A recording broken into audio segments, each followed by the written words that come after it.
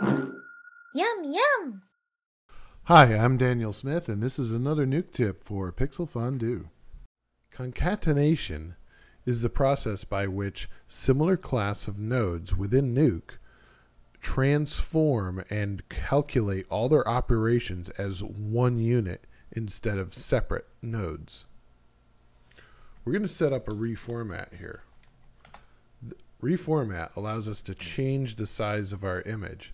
So I'm going to switch this to scale, and I'm going to reduce the resolution of the image. And you can see how it is getting very pixelated. Now I'm going to create another reformat, and I'm going to place it after the initial one, and this reformat is set to set it back to the original HD 1080 size.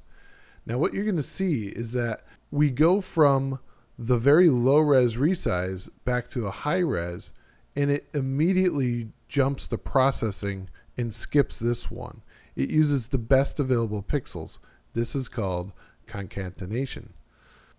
Now we can do a very powerful trick by interrupting this process with a different class of node. For example, a color correct. This color correct has now broken the concatenating, and it has produced a much lower res image at the 1080 size.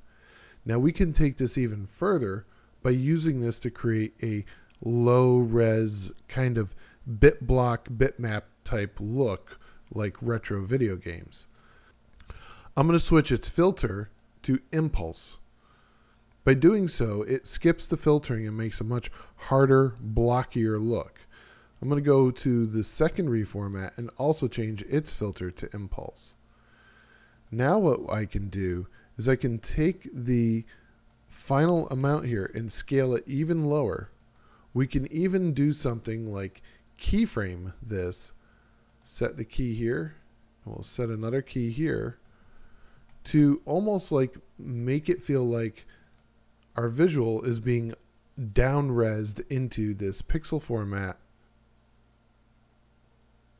and it's resing inward like that. For more information on concatenation, consult Nuke's help guides.